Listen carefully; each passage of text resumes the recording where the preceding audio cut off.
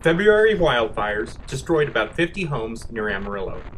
Hundreds of Panhandle residents evacuated their homes as wildfires driven by 60-mile-per-hour winds raced through their neighborhoods. Wind started? When the wind was blowing, we were expecting fire spread of up to 4 miles an hour or roughly a football field a minute.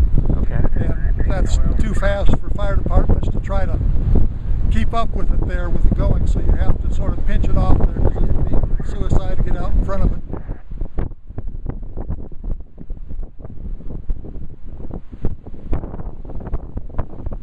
As far as stopping it there, you just try to pinch it off and try to protect the structures as much as possible.